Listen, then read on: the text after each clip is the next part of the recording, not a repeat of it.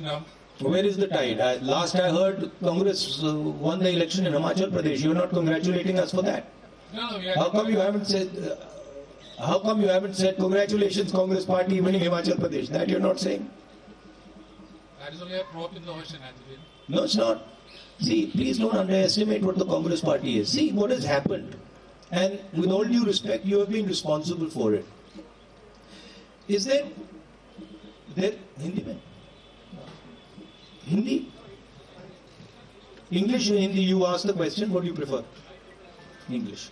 So, there has been a systematic defamation campaign, okay, run against myself for sure, and run against the Congress Party.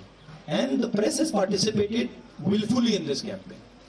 I don't blame you, but the idea that Congress Party is withering away, Congress Party is ineffective, Congress Party, this is all been preached by the BJP opposition and by the BJP, and you have played a part in putting this across. Let me be very clear. The Congress Party is an ideological party. It is the party that is ideologically opposed to the BJP.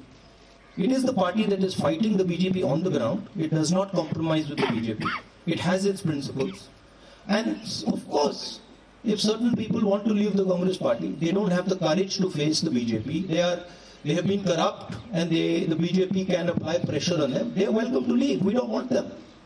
The more the merrier, right? What we need is people who are fighting the BJP, who believe in the Congress ideology, and who are standing firm against the fascism that is taking place in this country. That's what we need. So this idea that Congress Party is dying, this Congress Party, is finished. I mean, a lot of people have this fantasy, right? It's not true. It won't come true. Mark my words.